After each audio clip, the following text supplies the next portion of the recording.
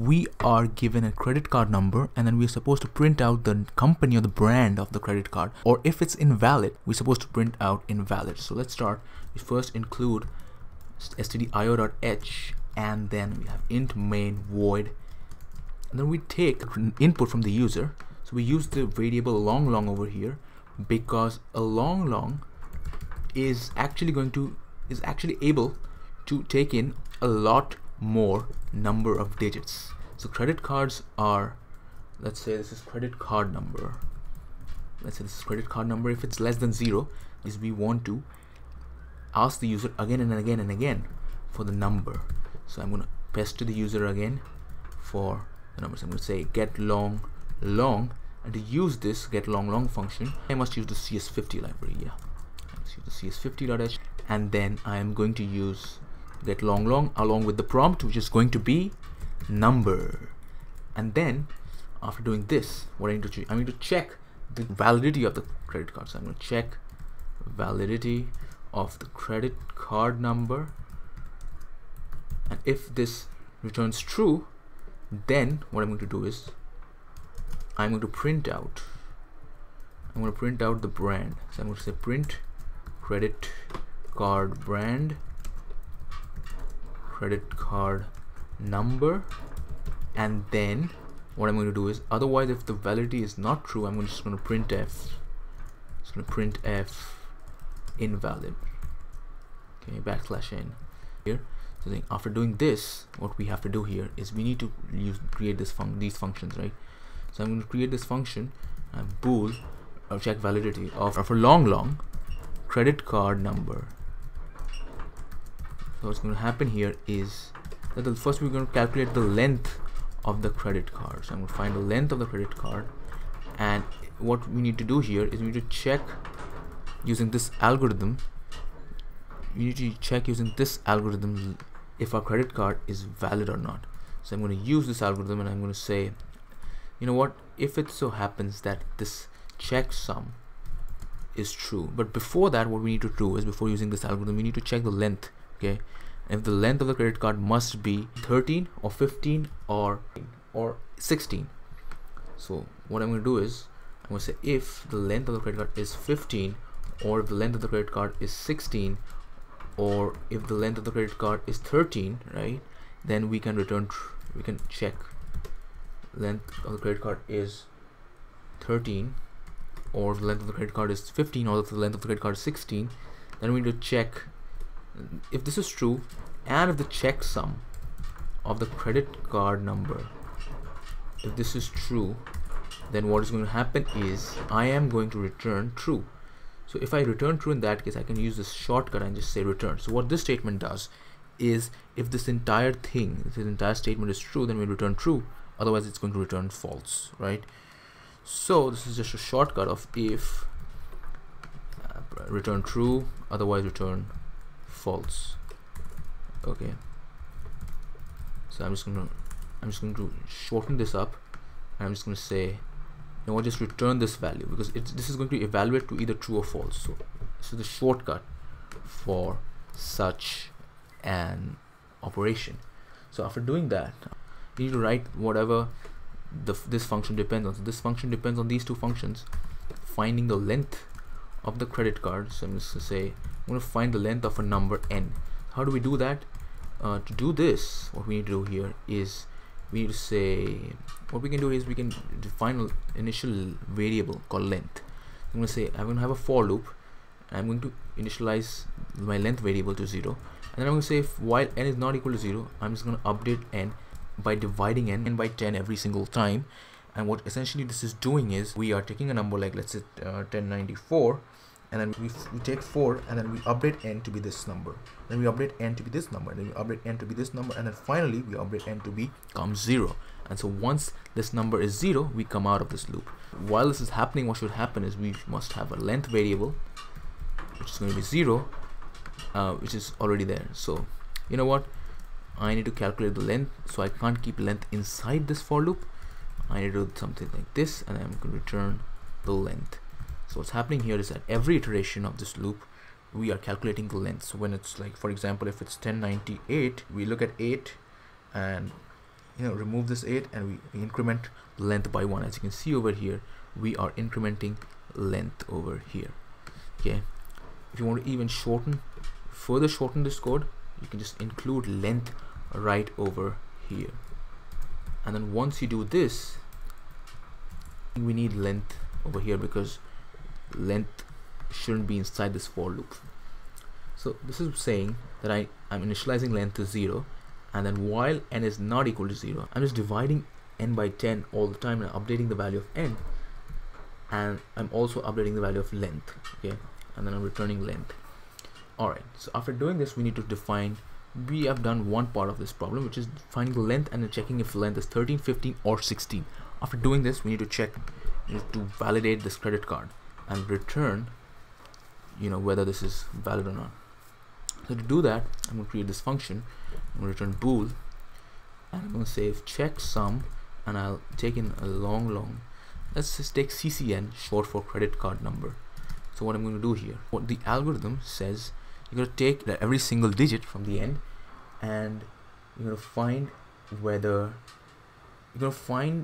we are looking at the 0th index or the first index, or the 0th index, first index, second index, third index, and perform a certain operation.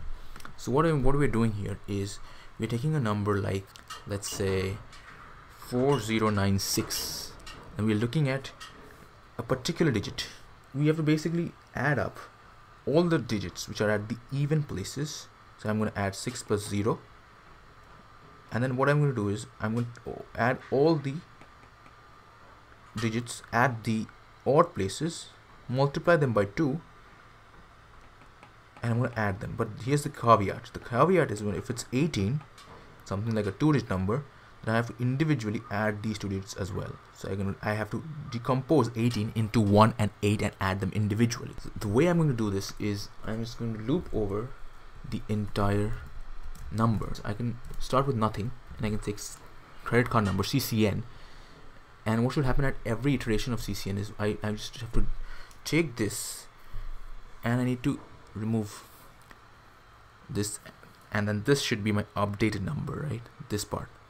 So what should happen here is that CCN should be updated by the value of CCN divided by 10.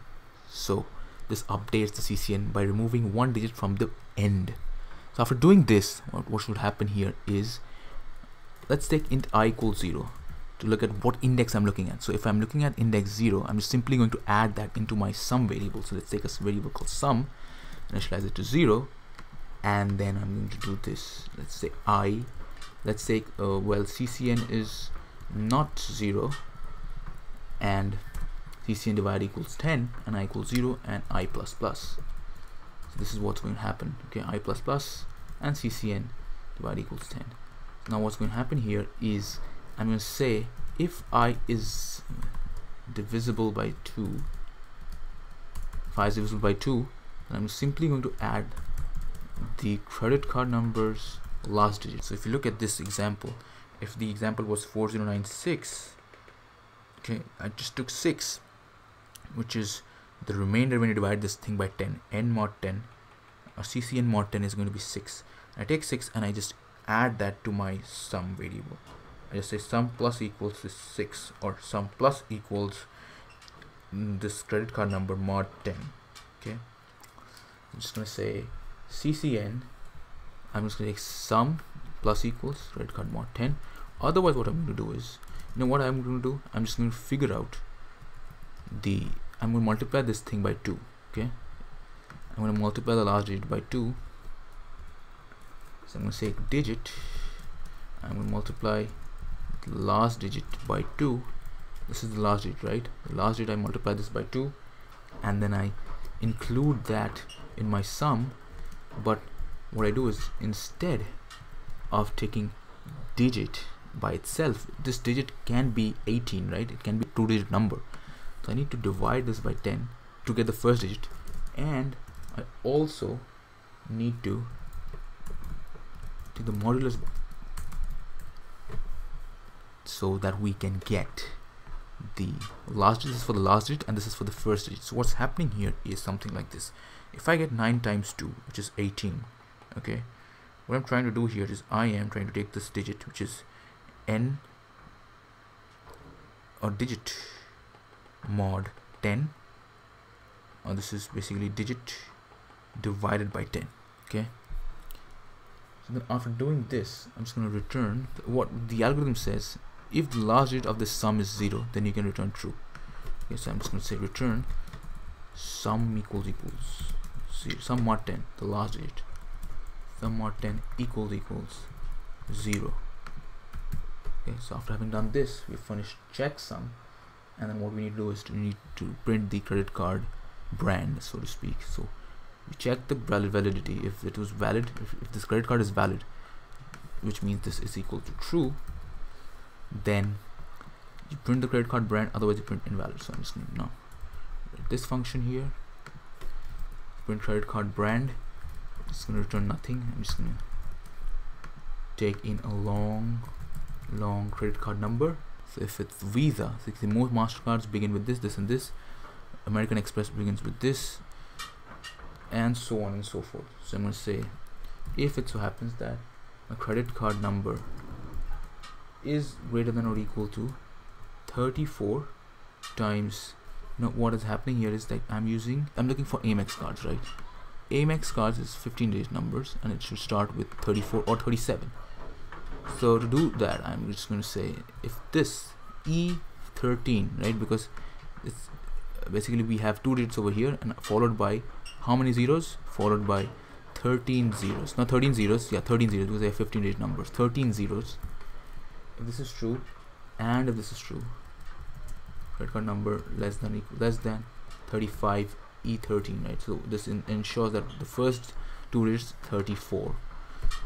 So after this, what's happening here is, let's say, or if this begins greater than or equal to 37, if this begins with the digit 37,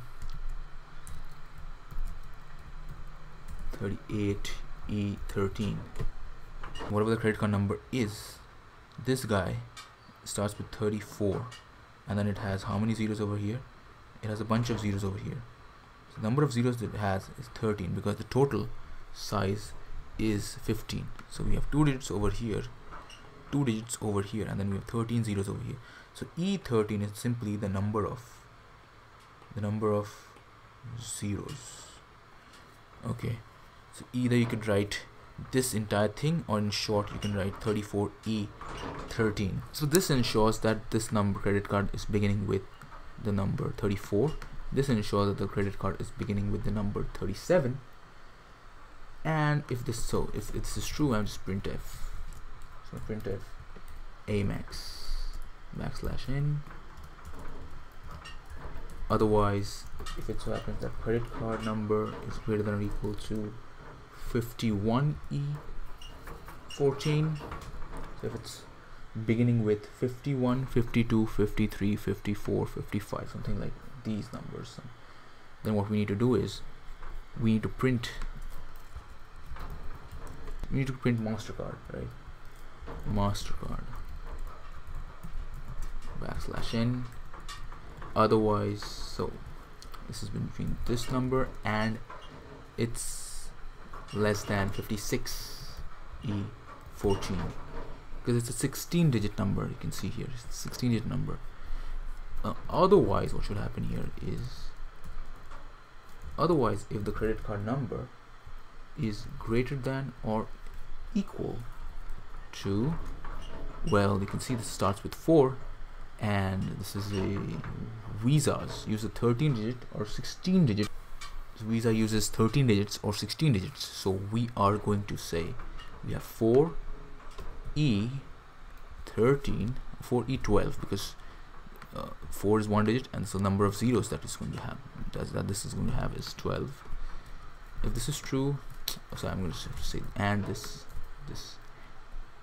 and CCN if it's less than 5E13, 5E12, right? Because 13-digit number. The same thing is going to repeat for a 16-digit number but this is going to be 15 now. So the 4 followed by 15 zeros and 5 followed by 15 zeros. I'm going to take this guy,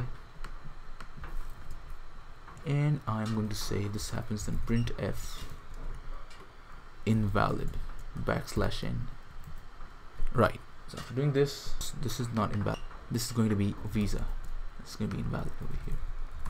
It's going to be invalid here. And yeah, that's pretty much it. I think this should work. Let's make credit. Let's see what are the problems over here. We have not defined all these functions on top. We'll go here, define all these functions, declare all these functions on top, so that the compiler, C compiler, knows that these functions exist. C compiler is essentially looking for these functions. I'm going to check some.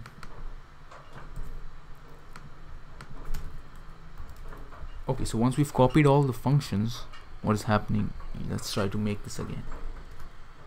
Make credit. Okay, not a function pointer. Let's see. It should be or, right? Here. Make credit. Card number. Make credit.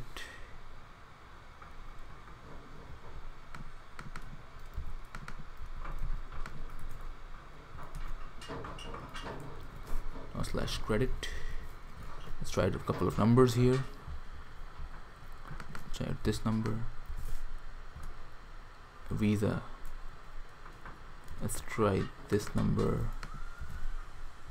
Well, this seems to be working. Let's run check 50 on this. You should try more examples on this to understand what's going on. Let me just summarize while this is running. We take in a credit card number, and